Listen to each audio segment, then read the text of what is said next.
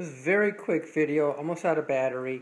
This is what you get, the difference between filtering and not filtering product between two kegs. The one on the left has been allowed to stand for 6 months. And then I tapped it off, took a look at it, and we're talking kind of murky. Quite frankly, I can't see my fingers back there. That's a bad sign. This one, all I did was pass it through a simple particulate filter, no carbon, no nothing. Wow, I can see my fingers. And for the record, it tastes right.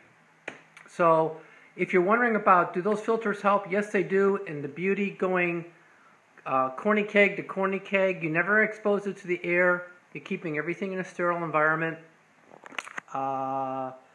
It's nicer, okay? Big thing, no exposure to the air. You flooded one tank, you sparged it with CO2 to begin with, you're pushing with CO2. What's the big cost? CO2. Not a big deal. Sorry for the wiggle. All right, that's it. Thank you.